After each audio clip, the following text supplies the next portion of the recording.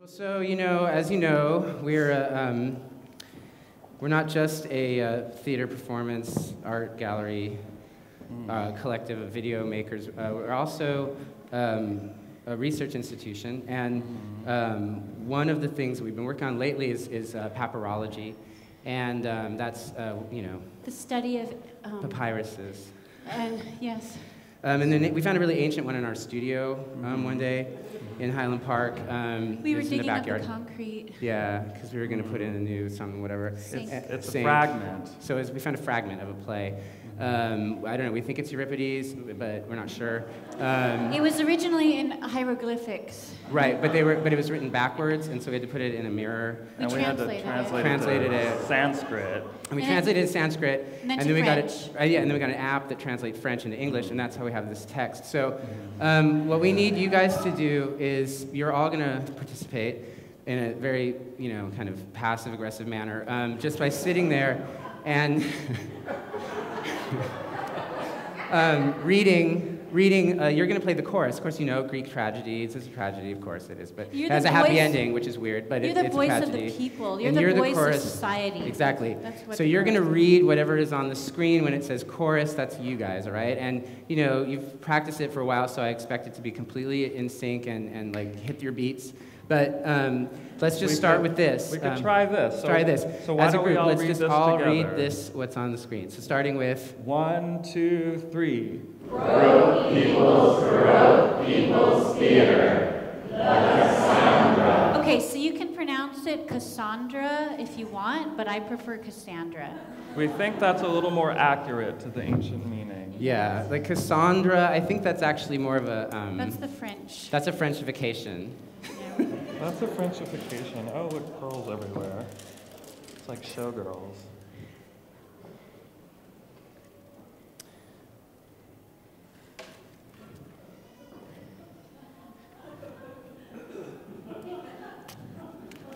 I am Cassandra, Princess of Troy, historically represented as a mad, crazy woman tormented by visions of death and destruction, a psychic whose psyche is traumatized.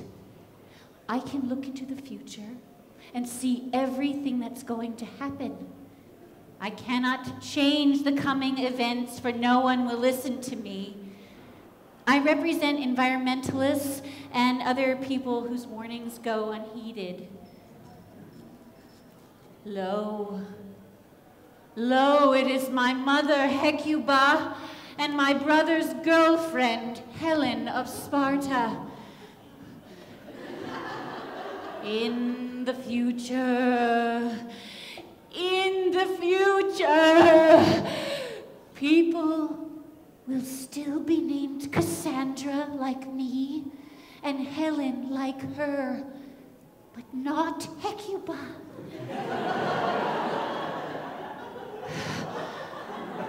I know this because I'm having a vision right now. It is so strange.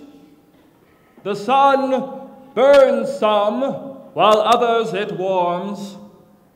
50 children had I once, and now all but one are dead.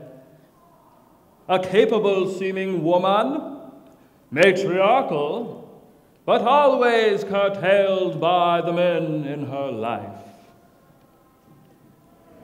In the classical tradition, woman was played by male actors in drag, while actual women were banned from the stage. The classical plays can now be regarded as allies in the project of suppressing actual women and replacing them with the masks of patriarchal production. I am Helen. Do you all despise me? You are pretty cliche with your ship-launching face. Oh, Helen of Troy. Of Troy? But I am a foreigner here. My boyfriend's Trojan family is racist against me. That is a serious accusation. I blame my boyfriend's mother for all my problems because She gave birth to my boyfriend, and he ruined my life.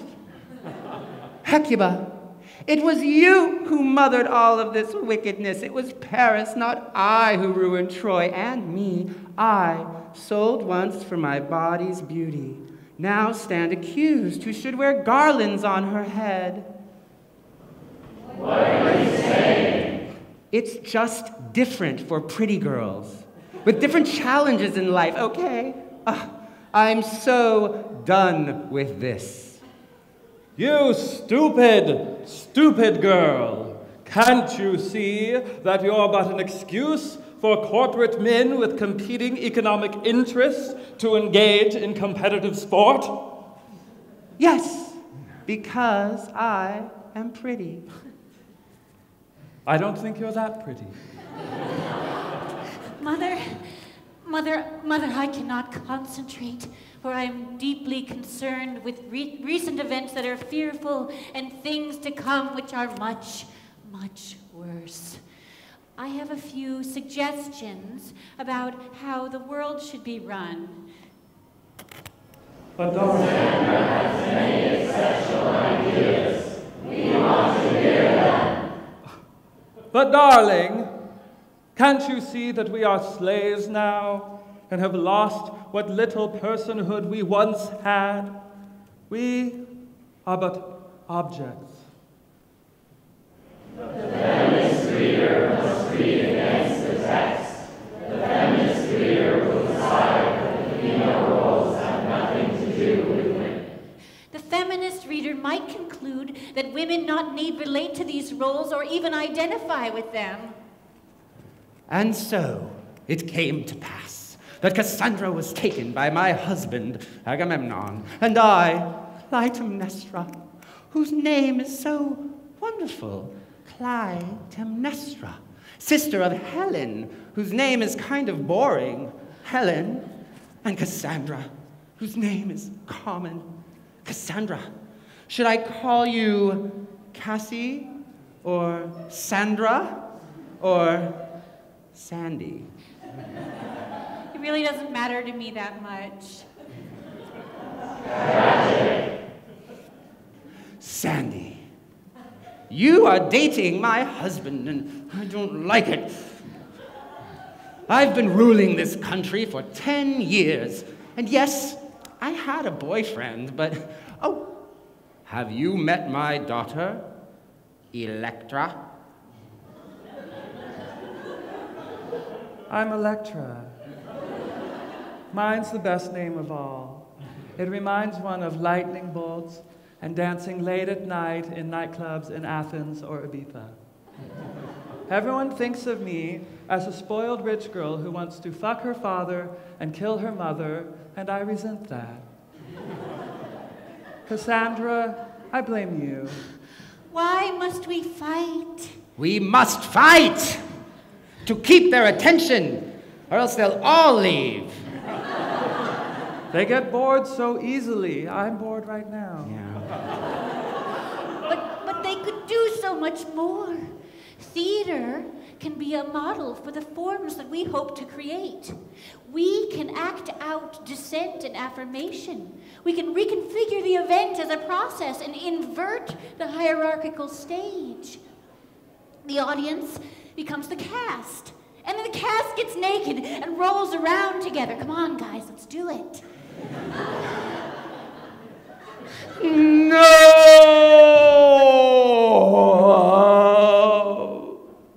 For we are costumed, all of us, in rich fabrics from all over the world.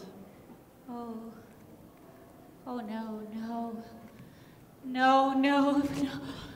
Oh, by Apollo! Oh, even in the utopian theater, we are enmeshed in globalism. These fabrics are petroleum-based.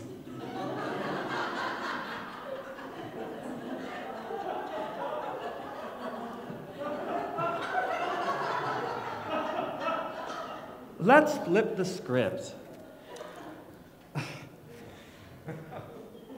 Let's leave the House of Atreus together and start a co-op.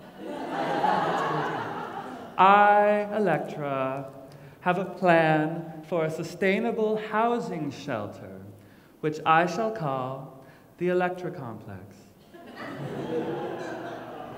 And so it came to be that Clytemnestra, Electra, and Cassandra left Greece together to found a new land, which would come to be known as France, the most cultured of all cultures of the world, next to Japan.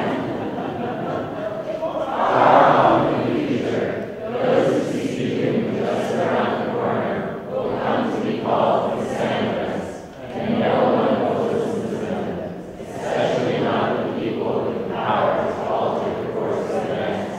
And so we, our children, and our children's children will all die of radiation poisoning. Thank you. That was the Cassandra.